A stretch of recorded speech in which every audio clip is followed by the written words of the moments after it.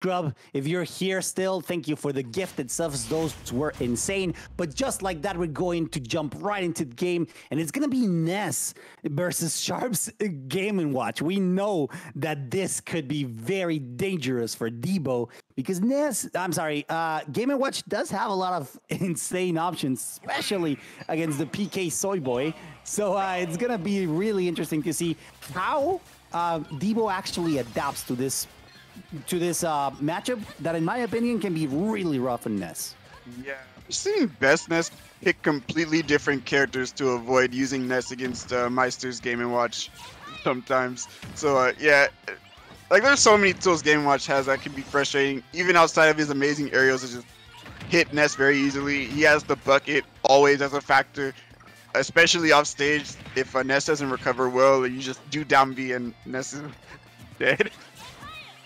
So yeah, I really want to see what Debo does to mitigate this bad matchup, because it is still, you know, not necessarily a Game & Watch main, so definitely can do really well in spite of it being a bad matchup.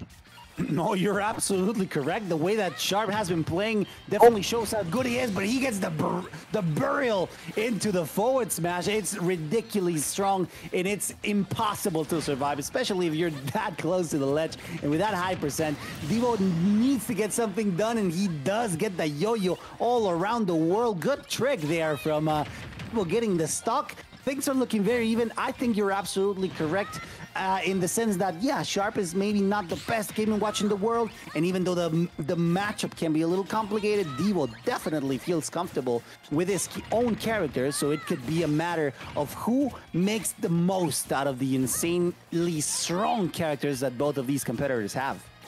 Definitely, definitely. I'm even seeing Debo recognizing that he can't necessarily commit to the specials as much as he would like to on this stage because of the nature of the bucket, and he's still keeping it really close with Sharp. Mainly just using his hitboxes to just contest Game & Watch. Very smart play right now. It also helps that Game & Watch is very light, so it won't take much for him to get a kill if he does get in. Nice tech chase from the platform. Oh, okay. Be careful at the ledge here. If I was Sharp, I would not want to be anywhere near the ledge when Ness's back's facing it. That back throw is always deadly. Okay, just the throw. Ooh, nice up smash. Yeah, very good anti-air. Yeah, and one of the best burst options that Game & Watch has is just so fast, so lethal, so effective. So it's understandable that Sharp goes for such a strong option to get the stock. And even though we didn't see Debo's opportunity to get the back throw that he needed to get the stock, it's still very doable because right now he had the opportunity to get the ledge. However, Sharp doing a phenomenal job at recovering center stage, trying to come back to neutral and doing so effectively. He needs to get the stock immediately before more percentage racks up. It's not looking pretty for Debo right now. Great juggling here from Sharp. He is going to die that back throw, but 54%, not bad at all. And honestly, a lot of that damage just came from him really following where Devo's going to try to approach and just meeting him in the air with these amazing neutral air and up air. It's kind of crazy. If Game & Watch hits you without a jump, you're going to take a ridiculous amount of percent no matter what character you are. So Devo has to be really careful with how he chooses to jump in on Sharp right now. Even though the percentages are a little bit separate from each other, it's still looking doable because you know that Ness can be devastating, especially with those aerial attacks, and with that high percent could mean a lot if he manages to get the rage that he needs, but that keyblade is going to put him in a position where he won't be able to recover, especially if he finds himself pinned against a turtle in a hard place. It's very hard for Ness to find the right option there because just the way Sharp positioned himself and forced the situation where he was in control, it makes it insanely hard for Debo to do anything about it. We're gonna need to see a little bit of adaptation, but really, like realistically, how well can you adapt to random characters? It's just complicated, but I think it's doable. Debo doing a phenomenal job so far. Yeah, he did the best he could for playing that matchup, and honestly, I don't think he did anything wrong. Really, it's just maybe play a little bit more patiently so you don't get caught jumping and then juggled by Game & Watch, but he didn't really have to deal with the bucket. He was getting some good combos and decently early kills as well. Just got put in a bad juggle situation, got put off stage like one time in a bad spot with no jump, and then that's all it takes as Game & Watch versus Ness usually. So. Yeah, it's gonna come down to how well Debo is able to maintain stage control in order to force situations where he is in turn in a situation where he can punish with either back throw, the back airs, which we know that are insanely strong, or maybe even with yo-yos by the ledge, which is arguably a little harder because of how good Mr. Game & Watch's recovery can be, even if he goes low. But we know that Game & Watch tends to prefer recovering high, stall his recovery with the parachute. So now with Shulk, it's going to be really hard for Debo, because Shulk can be devastating, and disjointed characters like swordies basically can be a pain, a little bit of a pain in Ness's back, basically, because it's just hard to reach. Yeah, this matchup has always been really rough for Ness. It's not super easy if the Shulk isn't like very good at utilizing the Monado arts, but judging that it's sharp, like I feel like he at least knows enough about this character to be able to abuse that effectively. The one thing that Ness kind of has that's good is he has a little bit better frame data on his moves, so he can catch Shulk doing moves preemptively and then hit him in the air faster. And also has really good ways of edge guarding too. Yeah, so if he can set that up, I can see him getting in a good place in this matchup. But otherwise, if he's just getting walled out and edge guarded like nobody's business, it can be really hard for him right now. Yeah, and I don't know how much Debo has played with Nico in the past, since even though they're both from SoCal like a while ago, they weren't in the same region of SoCal, so maybe they didn't play that often. And he's basically one of the only Shulks that is in our region, so. Yeah, Shulk can be a little hard if you don't know the matchup that well. The deceptively fast hitboxes is just really hard to deal with, and the pressure is just enough. That Smash Monado doing God's work, putting Debo in a position where he couldn't recover just in time. Even if he tried his best, that was the perfect angle to recover with a PK rocket, but it was just a little, just an inch away from recovering. And Sharp doing a phenomenal job here, even though he's not using Buster that much. His neutral is just putting Debo in such an uncomfortable position, and the yo-yo missing the confirm and the back throw not being enough. Nice use of that jump arts to get a little bit of aerial mobility back, but you actually don't know how to get out of that. Like, once that hits your shield, I don't know how you don't get hit. Like, it pretty much always shield pokes. But I'm sure there's a way around it. Yeah, like, you're supposed to hold as hard as you can. Maybe you angled your shield, but that Smash Monado taking the stock insanely early, that's something that Debo needs to take care and needs to keep mind of, because he needs to bring this back immediately. Sharp feeling super comfortable with the Buster, increasing the percentage insanely fast. He's looking super comfortable with a whole stock, and now with Smash Monado, he might be able to get it. He does get it with the basically up B in the perfect position, risking all, but really not that much, because he still had one free stock. Beautiful execution of how Sharp performed with Shulk Monado Blade. That was like exactly what you're supposed to do with Shulk in the matchup, even though he's not Shulk main, and he did it perfectly. That was so good. Even using Buster correctly too. Yeah. He was racking up like 30-40% just from getting nair, fair, and like a few grabs. Like, that's exactly what you want at low percent with Shulk with the Buster art. And Debo, honestly, if I'm gonna be honest, he was holding forward into Shulk's aerials a lot, not really trying to find a way to interrupt them or play around them. He just kind of just running into the hitboxes, and Sharp is just swatting him like a fly over and over. Yeah. That's like the last thing you want to do with Ness, but it gets very frustrating when you're getting like walled out by aerials the whole time. And he gets another sortie, and I would like to argue that one of the worst sorties for Ness because of how hard he can hit. However, Debo still has a good chance here, since Ike's recovery can be exploitable, and the fact that Ness has PK Thunder to pretty much interject when it comes to the recovery, could be the potential opportunity that Debo needs in order to bring this back. Naito looking really good with a 2-0 lead that he has so far. Good, relatively good matchup in the sense that Ike has insane range, and a sword that just decimates you if you get caught. But it's really a gamble. It's a coin toss in the sense of how it's going to work. Because yes, Sharp has the advantage when it comes to the reach of his attacks, but Debo does have the advantage when it comes to aggression off stage. Definitely. Nice yo-yo. Okay, he's going to send him towards the stage. Still hits him back off the stage. Oh my goodness. And the forward air to close it out. That was a beautiful edge guard. That was like a 3-step edge guard from off the stage, on the stage, back off the stage. Yeah. That was crazy. Yo, and Debo's looking really comfortable in the matchup right now.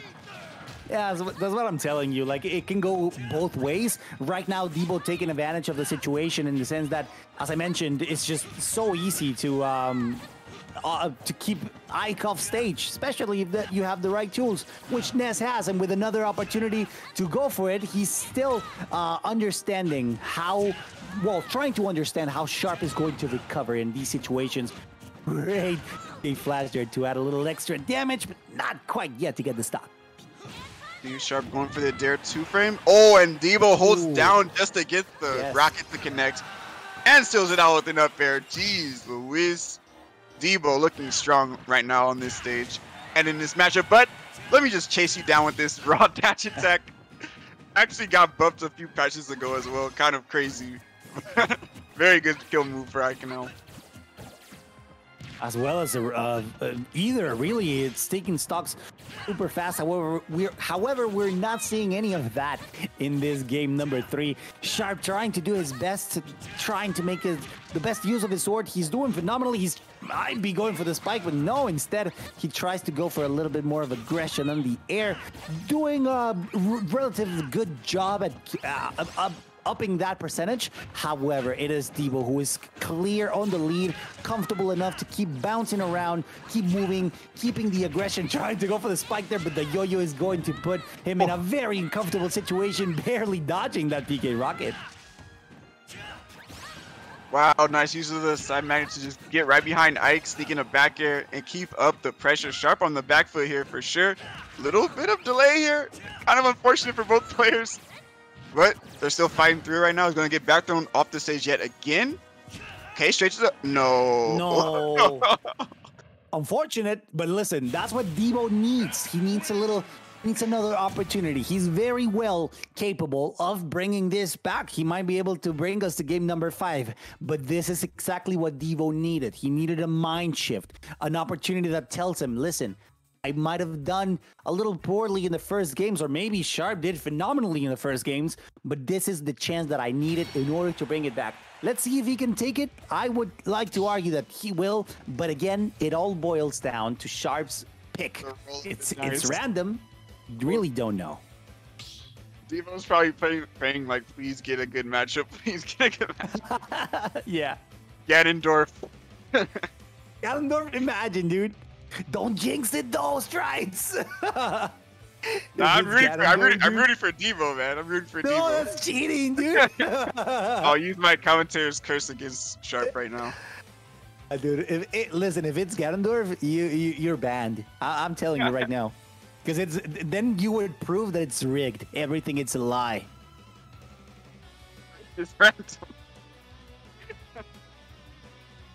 Let's see. Yeah, that was a kind of interesting match. Like, I actually expected that to go a lot harder for Debo just because of Ike being generally very good against Ness. But he just, once he set up the pressure, he didn't let Sharp breathe at all.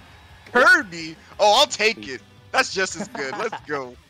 You reckon? I don't know. Kirby? Listen, no. Yeah, a lot of people say that Kirby is a low tier. I absolutely disagree. Kirby in the right hands can destroy you. He won't even let you breathe. He will overwhelm and swallow you whole. Because Kirby can be devastating at early percents, and he's really good at finishing off stocks.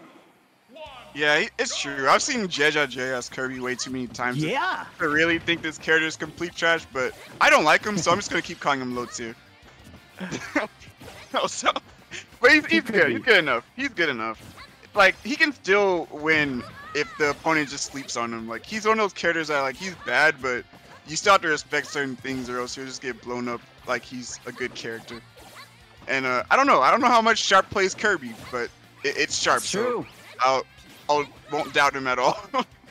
Possible. That is true. You know what I'm most concerned about is offstage, because Kirby can be really obnoxious when it comes to using that stone, the rock ability that Kirby has, and especially against Ness. It will be a fair trade in order to stop PK rockets off stage, so it could be a really good option there for Sharp in order to trade or contest. But no, instead he finds himself in an air that we know that it's absolutely devastating for Ness. Look at him go. I wanted to see the rock there because that would have been really good. A little risky maybe, but instead he opts for the drill, which allows him to add a little bit of percent. Let's see if he can get the edge guard. He needs to find himself in a good position, but no, he's not going for the rocks. I would like to argue that's the best bet, but listen, I'm not the one playing. Yeah, I actually agree with you. I would love to see the stone edge guard just as an attempt, but man, he's not going for it. And Debo's saying, hey, if you're not making my recovery any type of difficulty, I'm completely fine just taking these stocks, securing this lead. Almost 40%.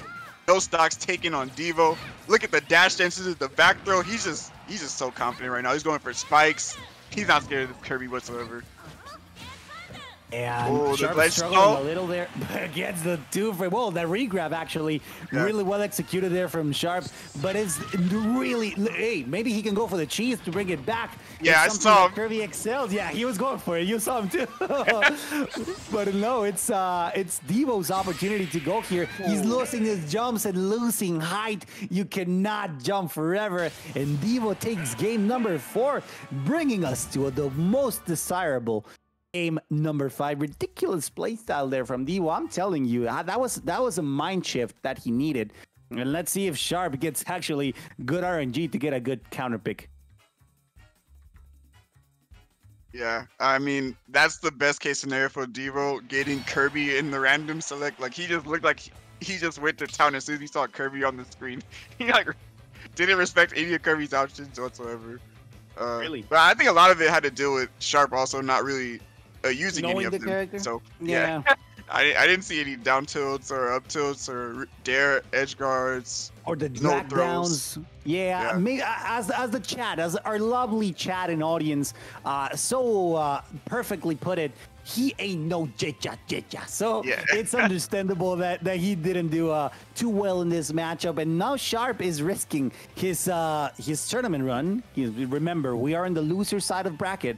Sharp is going random all throughout the tournament. We haven't seen a single character that is not randomized. So if he doesn't get a good matchup in this potential last game of his run, it could be devastating for him, and he will be placing himself in, I believe, 5th place. I'm not sure. 1, 2, 3, 4, 5. Yeah, 5th place. Even if he would lose here, of course he doesn't want to. Sharp wants to win this entire tournament, but if he does lose, like, it's really impressive to get like over 200 entrants using random the whole time. Like, dude, 5th place, like, it's crazy. Yeah, you have to applaud that. You have to give it up for him, because the commitment, and not only the commitment, the execution being this effective is just, it tells you how good his fundamentals are overall and how good he can perform even at disadvantages situations. Yeah, and I think it's actually cool to be able to know what every character does in the game. Like, that just helps when you actually play your actual character. Because you know what your opponent's character does sometimes even better than what they do.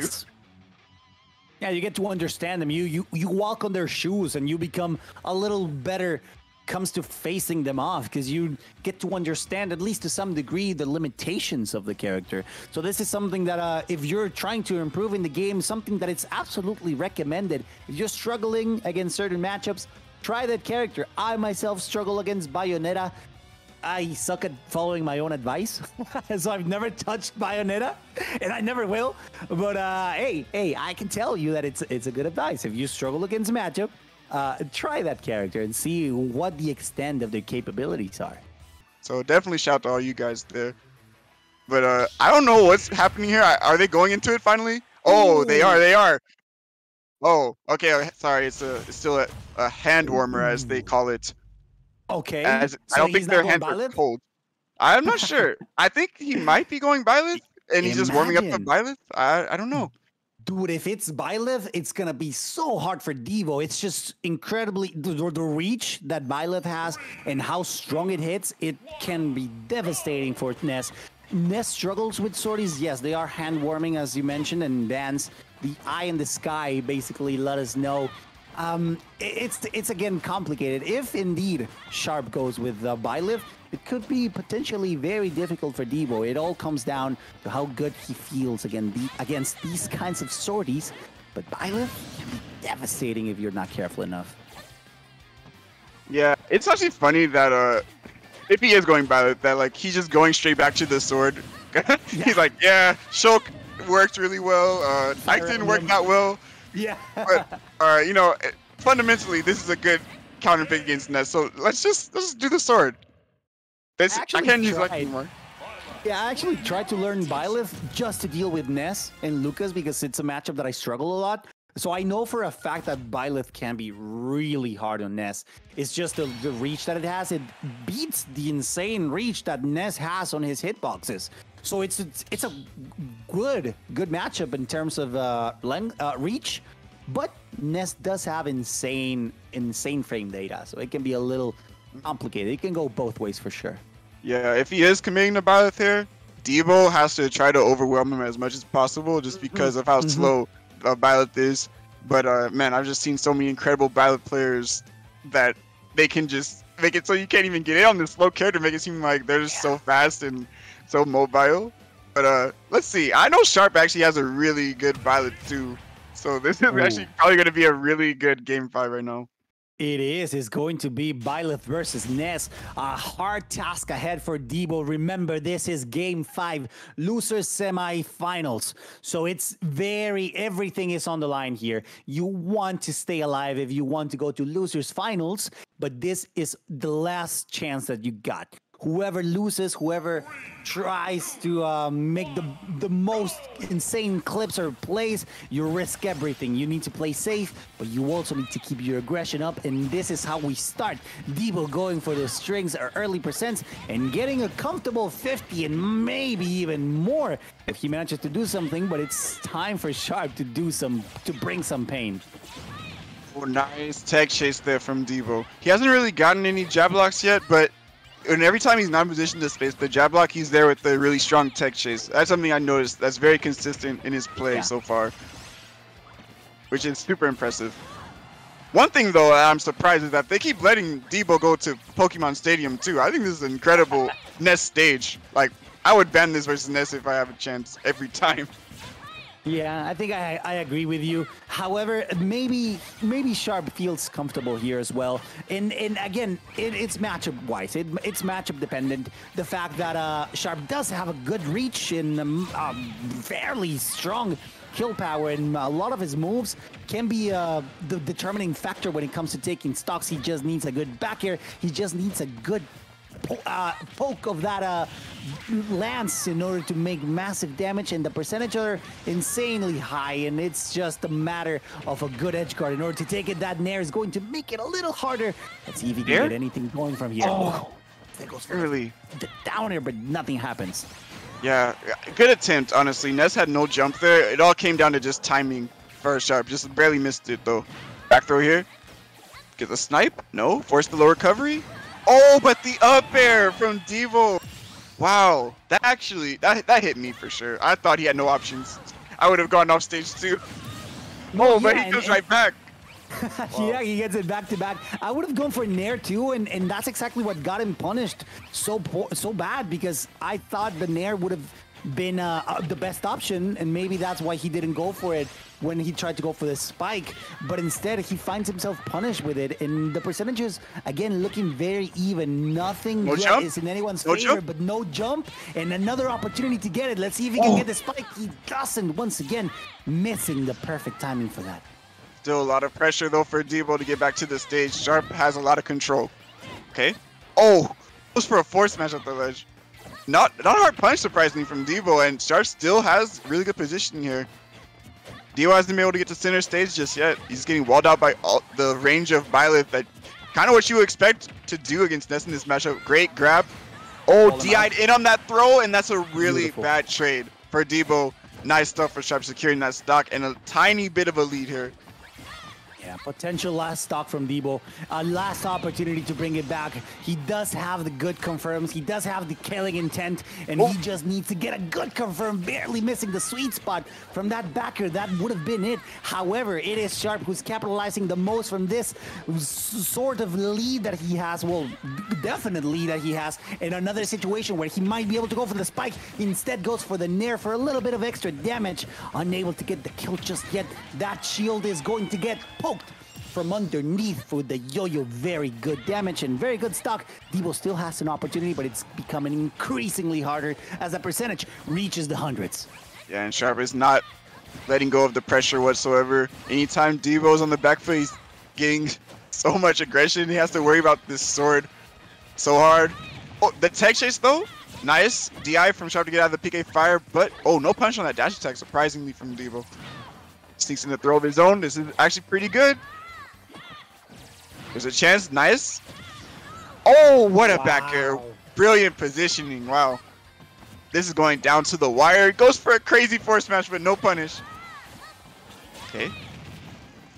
Okay, fire jumps out of it. Oh, another one into the up smash. Oh, that's definitely enough with the slight charge. That was so good from Debo.